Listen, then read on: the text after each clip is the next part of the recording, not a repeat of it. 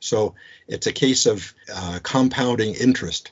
When my oldest son was born, my first son was born, his great-grandfather gave him a $100 check. And if he put that $100 check into a savings account at that time, and he lived to be his great-grandfather's age, that account would have $85 million in it, just from that single $100 check. Compounding is really unbelievable. But it really matters more what you do with what you make than how much you make. Welcome, millionaires and future millionaires. You're listening to the Millionaires Unveiled podcast, a show where you'll hear the stories and interviews of everyday millionaires. We'll unveil their decisions, their strategies, and their portfolio allocation. Now to your host, Jace Mattinson. Welcome back to another episode of the Millionaires Unveiled podcast. This is episode number 284. Hope everybody's having a great week out there, just swinging into the month of March. A lot of people are probably starting to think about their taxes if they haven't filed already. We got all sorts of deadlines coming up over the next couple of months, either for extensions or getting your filing done. So, yep, it's tax time, folks.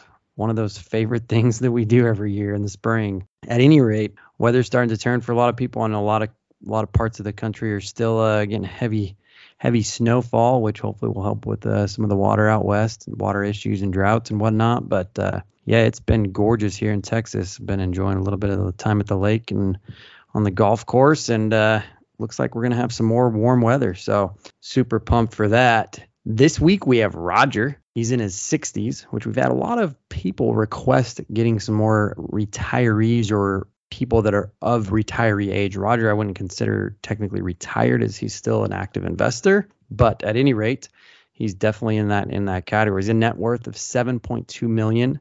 25% of that is in fixed income and mainly loans that we'll get into the show and discuss. And then 75% of that is in his real estate equity. About $25,000 a month comes in real estate income, and then he's got another 10 to 12 in other fixed income that he considers. So got a pretty healthy monthly income. And then he's got a little bit in cash, 25 grand, 25K and some T-bills, and then 46 grand in HSA.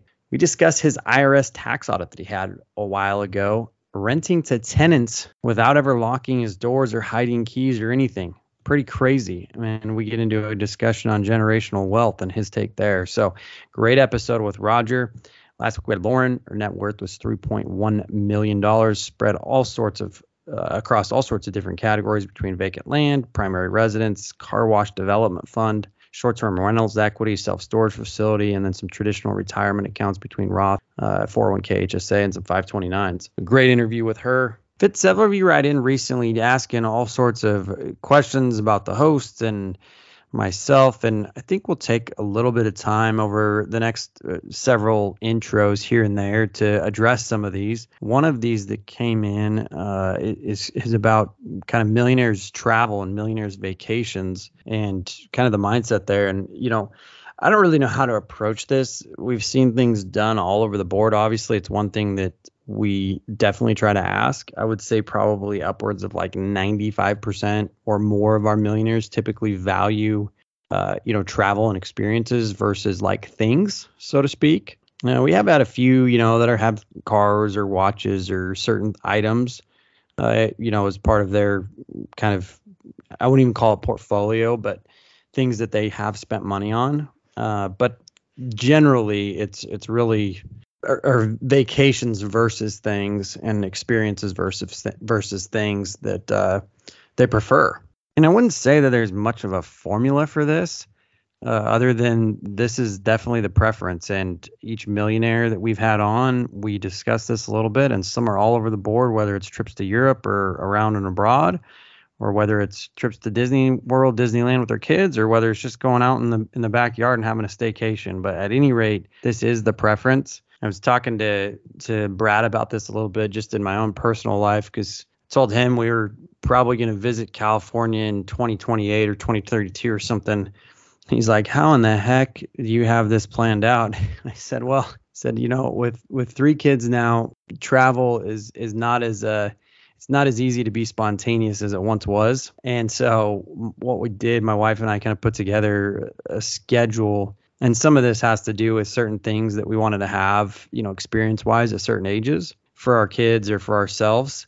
Going back to kind of the Die with Zero book that I know we've mentioned a few times on the podcast, and Bill Perkins talks about having certain experiences at certain ages that you just can't replicate at other times in your life. And so we sat down and started putting this together, more or less, of certain places that we wanted to go or that we had never been, and or that we wanted to have our kids experience. And so we put together a big list of all these different places and kind of segment them by year and tried to kind of fill the gaps, like, hey, it makes sense to go there when our kids are 8 and 6 and 4, and probably not there when they're not teenagers yet or whatever. And so we got a pretty extensive list together for the next, 15 or 20 years. I'm sure some of it's going to be subject to change, but at any rate, it's kind of the plan. And so far it's, I guess it's our second year doing this. And I've been able to execute on it so far. And one of the things I think that I really like about it is I don't have to think about where to go anymore,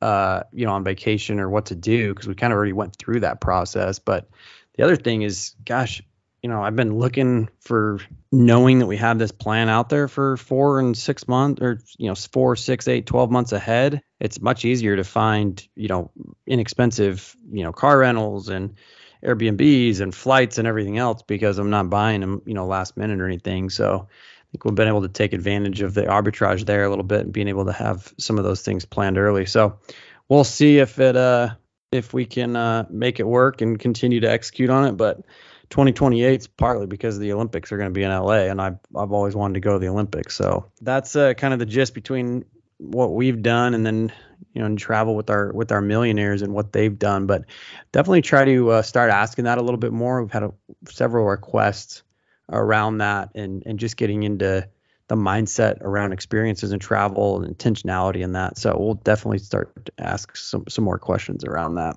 Once again, if you'd like to be on the show, send us an email, millionairesunveiled@gmail.com. We've got several great episodes coming up. Still looking for that 300th. However, we do have a pretty good lead on that right now. So hopefully we'll be able to deliver that here in a few weeks, I guess 14, 15 weeks here before we drop that episode. But at any rate, would definitely love to get some more millionaires on the podcast. So if you're interested, send us an email and we'll get you scheduled and go from there. Without any further delay, let's get into the interview with Roger. Roger, do you want to just give us a little about your background and what you're up to now? I have a grandchild number 17 being born next month. I've been married 14 years. My first marriage, my first wife passed away from cancer after 39 years of marriage. I had 4 kids at home, and I lived in Oregon. So it was, I didn't want to bring anybody through the doors. My youngest was 11, so I was trying to process what I was going through. And in that series, I met my wife, who was in Granada Hills, and that's where I live now. Awesome. And what is your net worth today? About 7.2 million. Holy cow. And what's the breakup of that 7.2? 25% is fixed income and 75% is equities. When you think equities, that would be equities in properties. I have 30 real estate properties. They're all paid for. And I have 1.8 million in fixed income. Those are either first mortgage loans or just loans to a business or loans to a friend. The income from the fixed income is $12,000 a month, and it's earning about 8% over the 5 or 6 different loans. And the equities would be the properties. They're generating $23,000 a month. That's before HOA fees and taxes and things like that. And then I have $25,000 in cash, $20,000 in T-bills, because those are I-bonds, and $46,000 in an HSA. Pretty much what it is. When did you start that HSA? When I decided to retire at 62 and take Social Security, I thought I will take the Social Security and I'll put it into an HSA instead of spending it.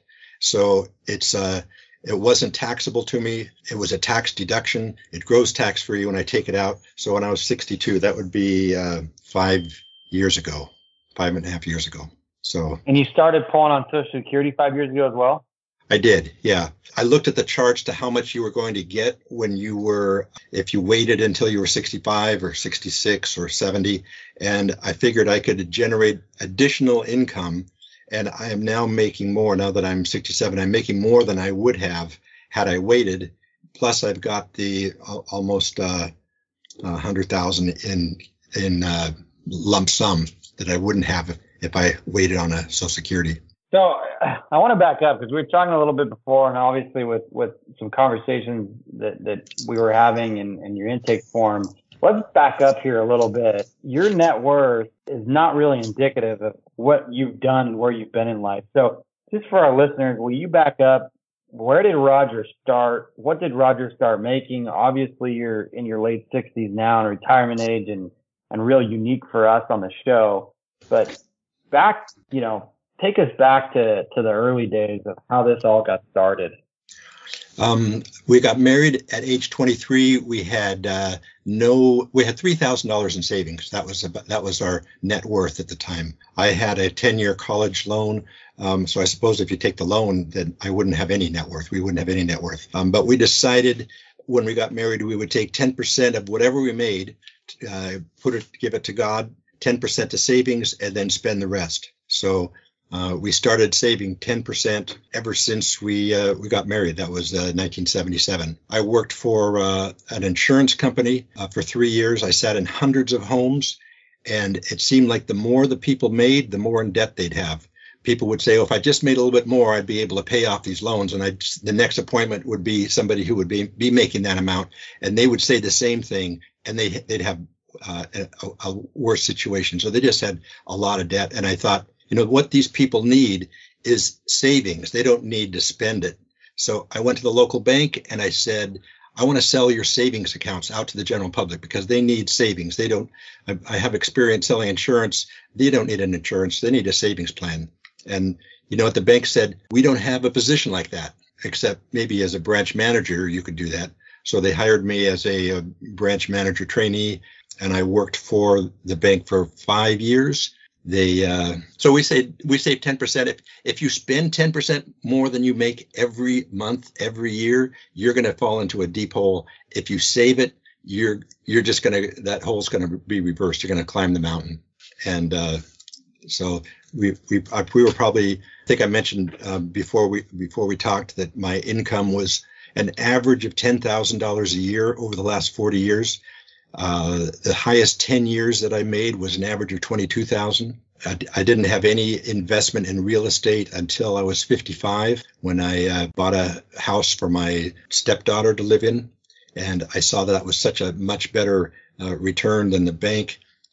The wife that I had married owned a property in Georgia that she paid $140,000. It was now worth $70,000. So it was worth half the amount. And everybody on the street was walking away from them. And so I asked the bank if they would do a whatever you call one of those, change the terms of it. And they reduced the interest rate from 8.25% to 8%, which was nothing. So I paid off that house, and I bought 4 more houses on that street for $68,000, $70,000. They're now worth over $200,000. So Roger, obviously this is a story about saving, right? Like you've made it a discipline from a early age to just save, right? It's simple. What's interesting to me is you didn't buy your first real estate property until you were in your 50s, right? Real estate investment property. Our primary home was the first one we bought. It was the cheapest house in the multiple listing book. It was $52,000. And when we sold that house in 1986 and moved to Oregon, we sold it for what the most expensive house was in the multiple listing. We sold it for $350,000. So even though my income was not great, the return on some of the properties we bought a property in Oregon for $150,000. When my wife passed, it was over $1 million. We bought a house in Arizona for $210,000, and it was worth $525,000 when she passed. And if you know anything about a step up in basis, I then rented out those 2 properties and was able to depreciate them and that took a lot of income away from other real estate that we owned. If that makes sense. Yeah, absolutely. So basically, a lot of your early wealth came from appreciation in your main assets. Definitely. Yeah. Yeah, and then once you got to the point where you couldn't do much more with your primary home, that's when you started to invest. My idea of investing was providing a home for my daughter-in-law. It wasn't like, oh, I'm gonna get a good return on this. It was just helping somebody out. So and the properties in Georgia on that street we bought, it was like, because the experience I had with the return from the rental for my daughter-in-law, that encouraged me to purchase other real estate properties. And the returns were probably 20%, 25% cash on cash return. I chose Georgia because I could buy a house there for $30,000. They're renting for $900 a month. You couldn't do that here in California. Definitely not, and definitely not today. That's right. We're neighbors, sort of, and we both know California for sure. Yeah. Well, Jace, I have to say, I think, as a longtime fan of the show, and now I'm new to helping you co-host the show, I think Roger's your first double millionaire, because he's got both millionaire in wealth, but he's also got 17 grandkids. Yeah, man, that's pretty compound interest. That's right. That is very true. I don't think we've had that kind of representation on the show. So, Roger, I want to just back up here to make sure we get a couple of these details filled in here. So, you're working in insurance. At what age do you walk away from, call it a traditional W-2 job? 32. So you're 32 years old, and that's it. And at that point, you were living on savings, and you stayed home with the kids, and your wife did too. Is that correct? No. I was in charge of a branch of the bank. Normally, we think of a bank branch, you walk in and there are tellers and there are new accounts people and there's a branch manager. I started a branch at the bank on a card table with 2 telephones, and in 3 years we brought in $300 million. So it was a sort of a money desk for the branch. When you go to a bank, you think, oh, this bank pays X percent interest. Actually, the same bank will pay a different interest rate. They may pay 7 different interest rates for the same dollar amount in the same term. And so we would negotiate rates. We would bring in money from all over the country. We would bring in, at that time, there was a $100,000 maximum for insurance. We would bring in money not only for our bank, but we would co-broker and broker CDs to other banks. I think we were the only bank that did that. In fact, my boss at the time came to me and said, I just got a job at another bank, and they hired me because of your department. What is it that you do? So we were sort of an offshoot of the regular banking parameters. When I left the bank, I started a co-broker company. It was called Rate Finder Services. And I put an ad in the local paper. It was $40. And it would have the interest rates of the highest banks in the U.S. And I had so many calls before lunch, I couldn't even get dressed. And that ad ran for 1 month, and it generated so much interest that I didn't have to advertise or call out or do anything. I just would handle the customers that came in through that ad. I would work about 10 minutes a day. I'd call up my customer. I'd say, this is what the rate is. They'd say, renew it. And I'd call the bank and renew it. So there wasn't a lot of work there from 1996 until 1986 until 1990, about when interest rates really went down in a hole and the co-brokering business really disappeared. So the years in your 30s, you were doing the bank and the brokerage all together, but you were also home a lot. Is that correct? I was home a lot. Yep, home a lot. And then after that, or I guess, did you do that for the rest of your traditional career? I stayed home all my career. In fact, we homeschooled our kids. My wife didn't work outside the home. I would run the large group meetings for homeschooling families. We had about 85 homeschooling families in the area.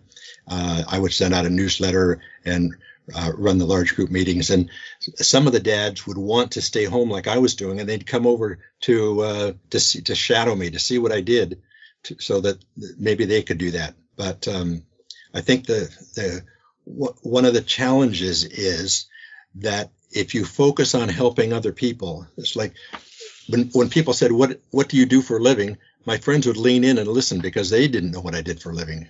And my job was sort of to meet the needs of the people that God brought to me. And it was God's job to take care of my needs. So I don't do anything for money. I don't work for money.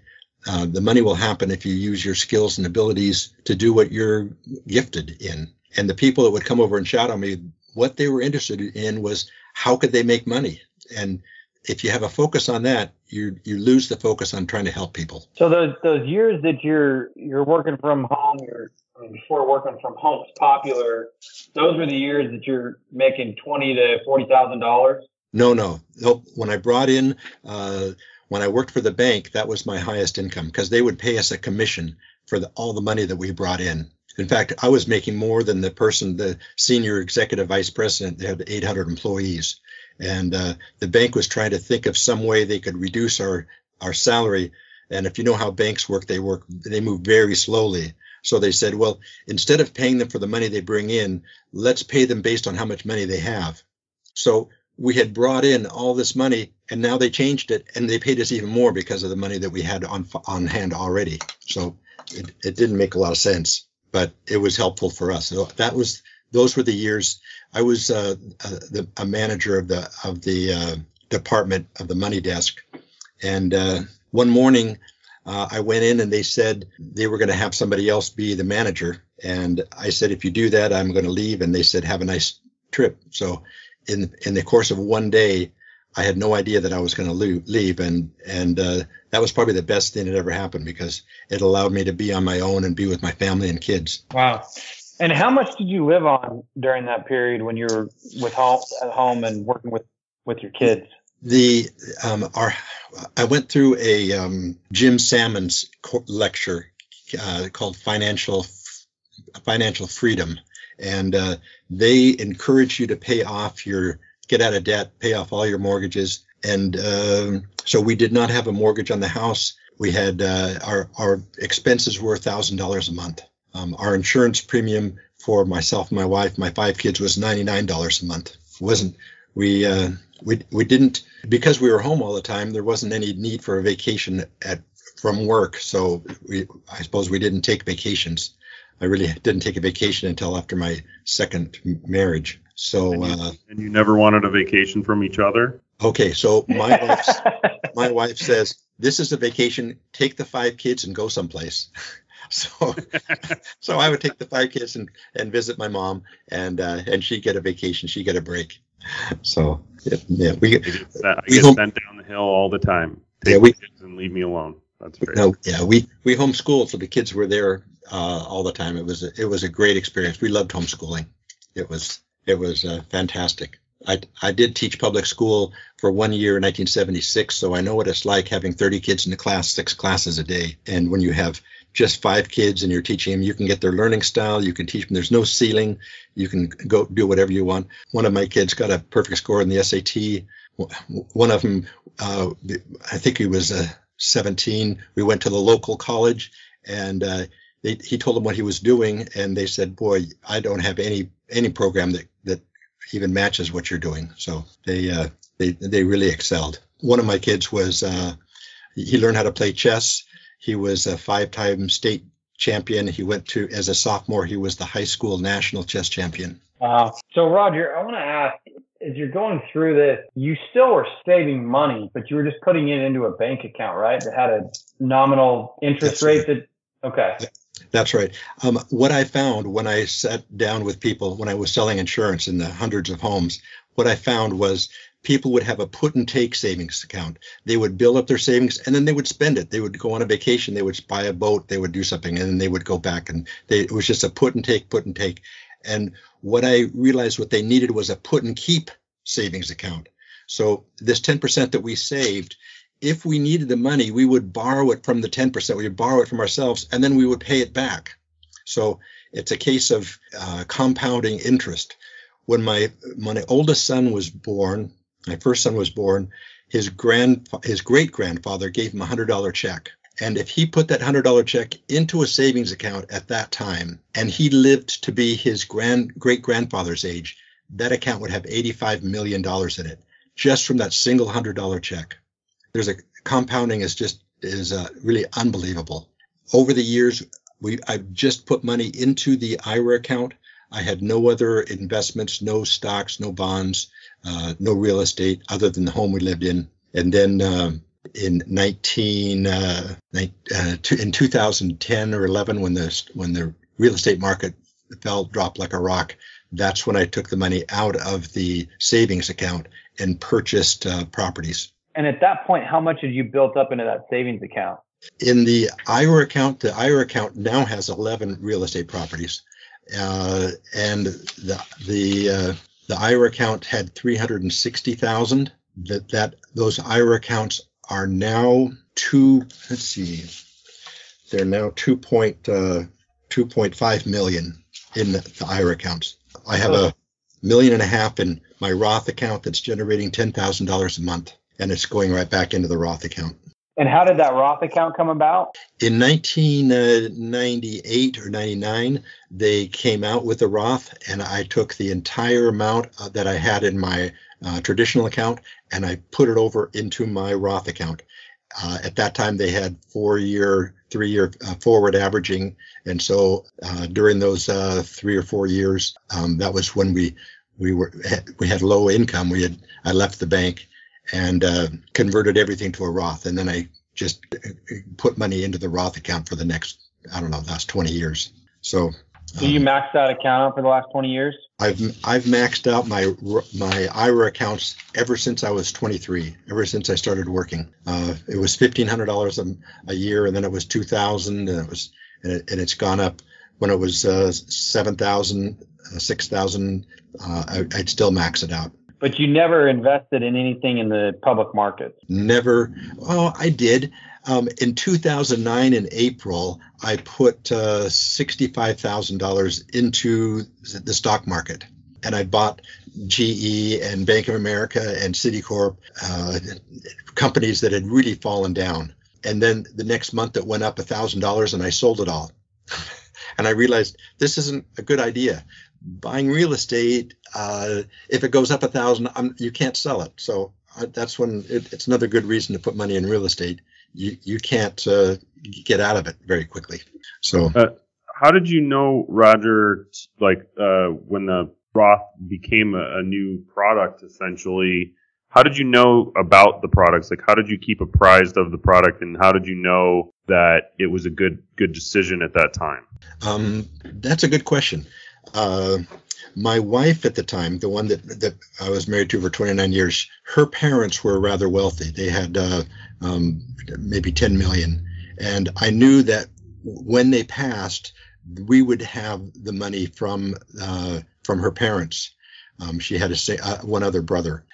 And so I knew that I should put my money into a Roth account so it wouldn't be taxed on top of what we would be receiving, if that makes sense. I mean, that's it. Absolutely. So I put as much money as I could into a Roth. I wanted to keep it so that when the funds came from her parents, that there wouldn't be a high tax bracket on top of everything else. As it happened, she passed before her parents passed, so I didn't get any inheritance from her parents.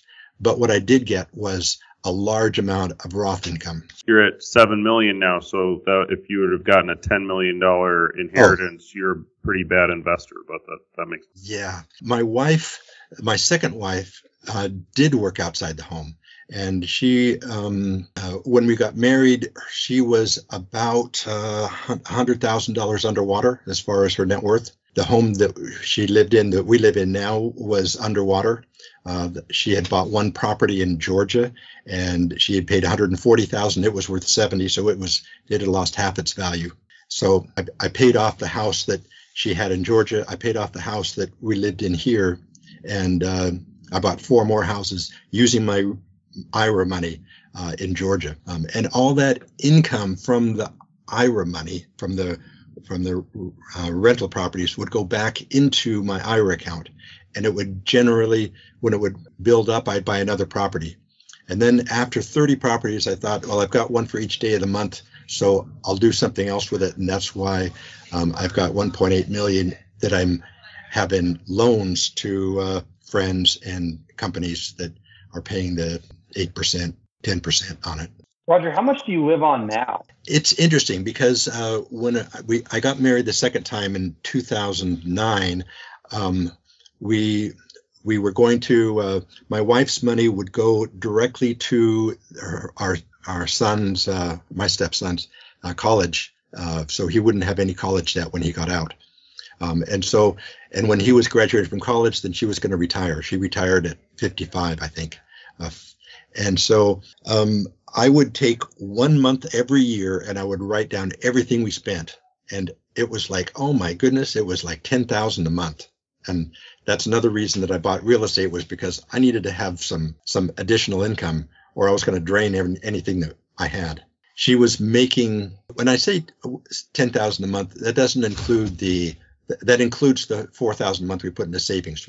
We maxed out her 401k and her IRAs, and so there was a lot of money that went into savings. So it wasn't like $11,000 out the door. But she was making $40,000 and sort of living on that $40,000. So I would say that the last 10 years we spent $40,000.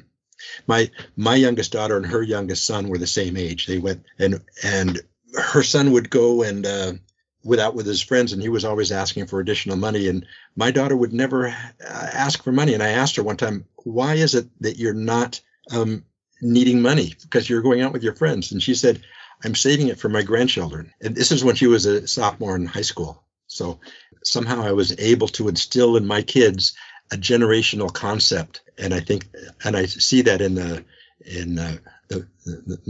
four kids that I have. They are all multimillionaires now, not just because the grandparents passed, but because they have an attitude of taking care of the future and looking for their kids.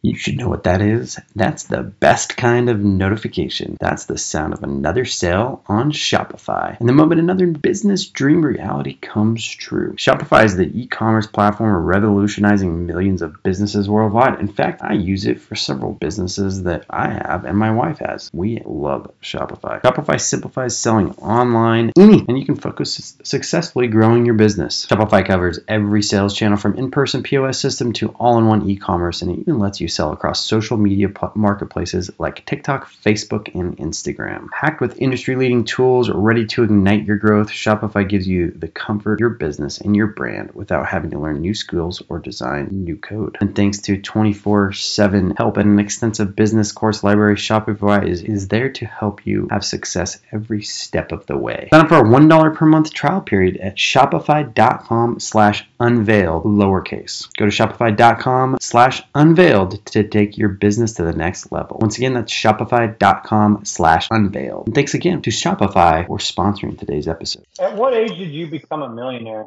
You know, I would write down my net worth ever since 2000, or ever since 1977 when we got married. So I was looking for those papers, and I don't think they exist anymore. But it was probably we owned a house in Corvallis that was maybe 800,000, and we had a house in Arizona that was 500,000. That was in the year 2000. So I would think probably the mid 40s. Because I worked for a bank. My grandmother wanted to give money to her grandkids, but she wanted it to go for their education. So she didn't want to just give it to them. So she gave it to me to manage, and then I would put it into bank accounts and disperse it to the children as they needed it for their education. And at the time, there were about a dozen grandchildren that I would disperse it for.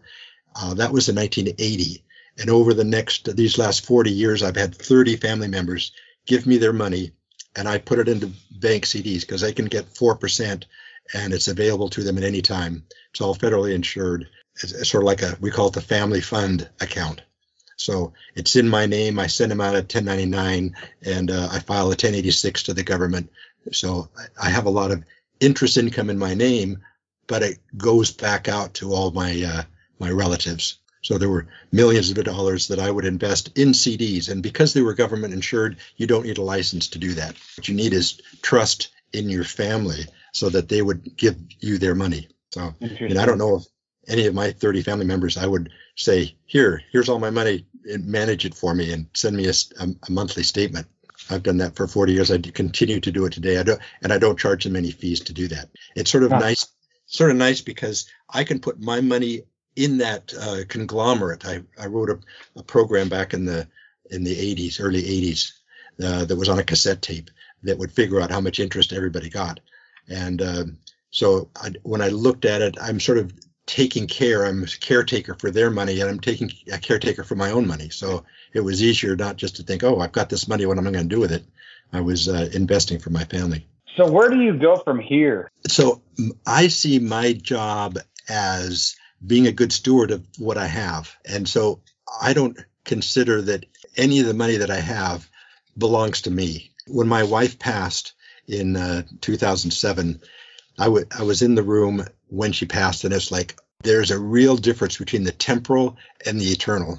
And all this money we're talking about, it means nothing. I mean, there's a verse that goes, "For what shall it profit a man if he shall gain the whole world and lose his own soul?" Gaining the whole world is a little bit more than a millionaire. What's most important is that eternal part. So what goes on from here is focusing on that eternal, teaching my kids the value of relationship and family heritage, sort of loving others. I have these 30 rentals in Georgia. I have never been to Georgia. I bought them sight unseen. I manage all. If somebody leaves, I say, leave the door unlocked and the key under the sink. If somebody's interested, I say, the door's unlocked. If you like it, the key's under the sink. I've never done a credit check on any of my tenants. I've only had one eviction in the last 10 years. I consider them to be friends. I love my tenants. At one time, my daughter rented for me, and I want to treat all my tenants just like I would treat my daughter. That's amazing. I wrote down some things that I wanted to cover, and one of them was a tax audit. I got audited in 1986 because I had hundreds of thousands of income, and I paid $2,000 of taxes. And they went over every item line by line. They looked at every tree in the forest. I had about 11,000 of charitable contributions, and they wanted to see checks and receipts for everything. And I was missing $3.50, and they wanted to know where that $3.50 was. We went on to the next area, and here was a $3.50 receipt from the Red Cross that matched that up. I mean, they looked at every hair on my tax return, every number, and at the end, they owed me another $1,000.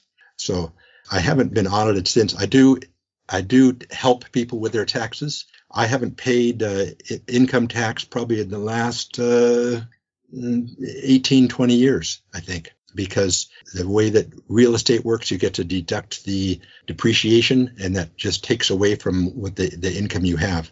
Putting money into the Roth account, I think last year I had $446,000 of gross income. And the tax return I had was $20,000. And that was my income. I paid no taxes. That was what happened with the after all the deductions. Wow. It is wild. I can't believe it. My family says, how can you have $400,000 of income and then pay no taxes on it? But if you understand the tax laws, it really does help. And I understand when I went to the audit, the tax guy would come with his big book, and he'd say, you can't have that deduction. And he would show me the page in his book. I took the book, I turned the page, I says, and here it says that I can have the deduction. So it really helps to understand what the tax laws are.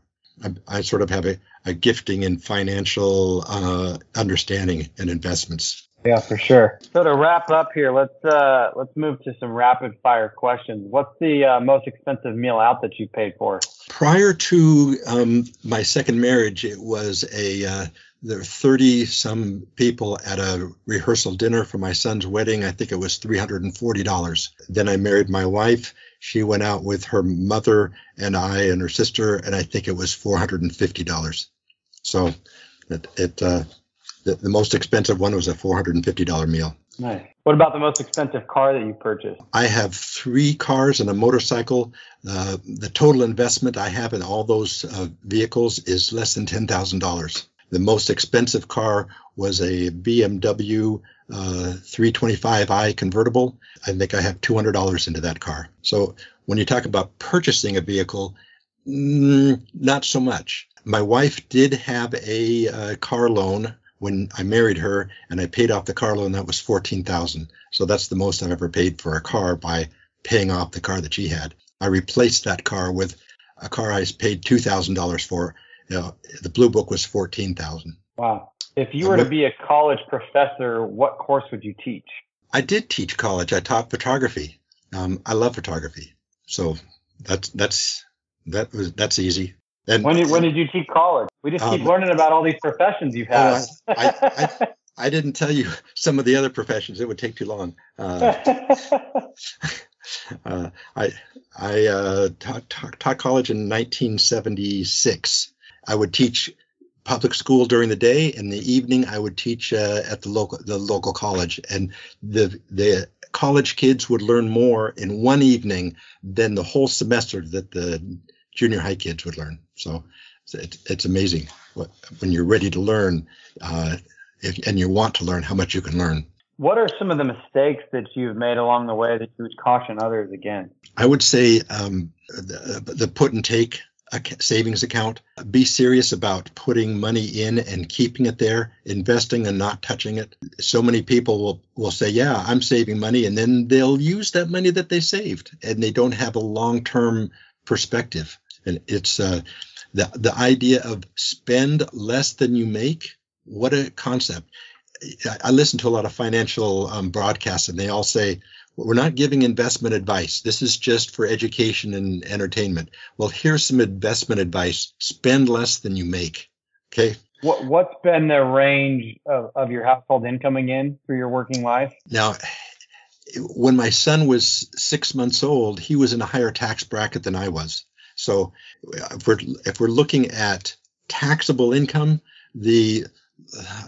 I probably had, I'm looking at 1, 2, 3, 4, 5, probably had 20 years of no taxable income.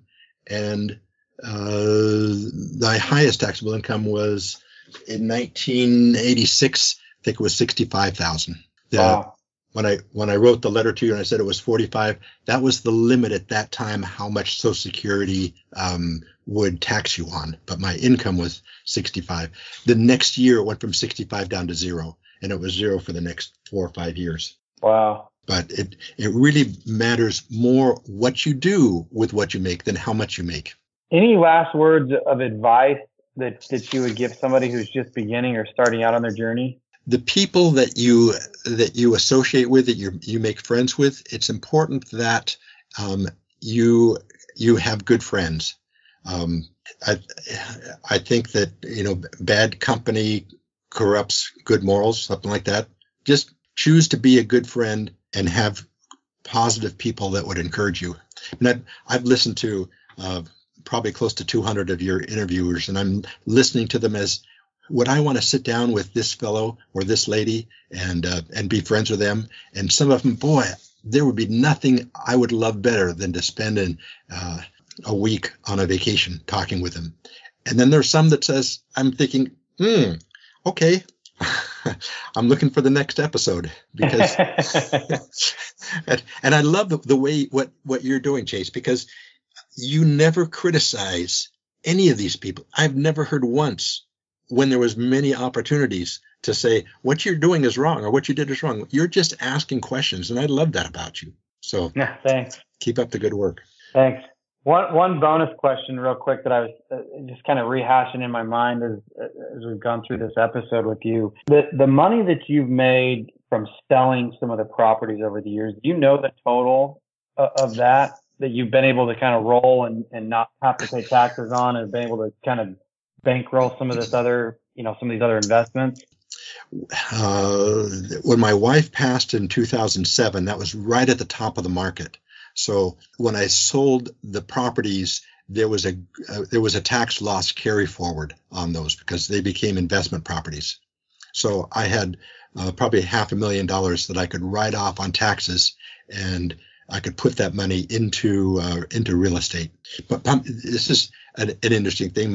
What's my best investment? I bought a half acre for $2,000. I went down the street and got a $25,000 title insurance policy on it. About 5 years later, my neighbor said he wanted to use the well on the property. I said he couldn't. He said he had a right to it. I went to my title policy. They had to pay me $25,000. It took them years to pay me the $25,000 because they didn't see the well on it. And then I said, well, where's my interest on this $25,000? And so they had to pay me another $5,000. So I bought it for $2,000. The insurance title company paid me $30,000, and it's currently worth $250,000. Wow! So that's just a piece of bare land. That my property taxes on that are $200 a month. Oh. So $500,000 on the one that you sold, but you also sold a couple others, right? One in Arizona, and then one in somebody called me. A lot of my tenants will call me and they say, I'd like to buy the property you're renting to me. And I say, well, all I'm going to do is just having to take that money and buy another one. So it's better off if you just buy your own property. But there was a dream I've always had to have a place on the Oregon coast. And I bought a half acre on the Oregon coast. It's 900 feet from the beach. It has 100 feet of lakefront. It's surrounded by trees, just an ideal place. And when escrow closed, 10 minutes later, somebody in Georgia called me and said, I want to buy the house. And I thought, oh, well, I'll do this. I'll sell the house to him and I'll use that money to build on a house on the beach. That I bought the property for $17,000 at the beach. That was 2 years ago. Today, the assessor says it's worth $138,000. So I have a request to change the property value so my taxes don't go up 5 times what they used to be. No kidding. But the property that we sold in Georgia just happened to be the one that my wife bought. She bought it for $140,000.